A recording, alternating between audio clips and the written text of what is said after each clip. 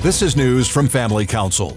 A German homeschooling Christian family facing deportation after living in the United States for 15 years has been given a one-year stay of removal, according to the Homeschool Legal Defense Association. The Romicki family, which has lived in Tennessee since 2008, was recently told that they would be deported back to Germany, where they fled due to that nation's homeschooling ban. In September, several Tennessee lawmakers signed a joint letter to U.S. Immigration and Customs Enforcement, saying that deporting the family would be cruel and unnecessary. The Romicki family has dealt with years of legal battles, as federal immigration officials argued that they did not meet the parameters to receive asylum.